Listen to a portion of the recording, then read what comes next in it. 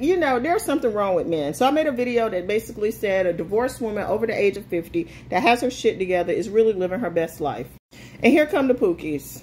As a man, I got it better. It's 100 to 1. 100 what to 1? 100 women to 1 man. So you got it better because you can fuck 100 women, because you can get 100 pieces of pussy, because you want to fuck 100 women. That's why you think your life is better. Like, I'm really trying to understand the mentality here, because trust and believe. If I wanted 100 dicks, y'all handing out dicks like goddamn it's raining men. Like, there is no shortage of dick. Like, I don't understand why y'all think that there's a shortage. My daddy used to say you can find a man quicker than a meal.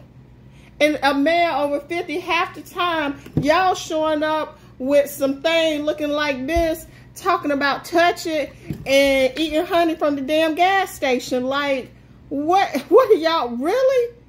Really?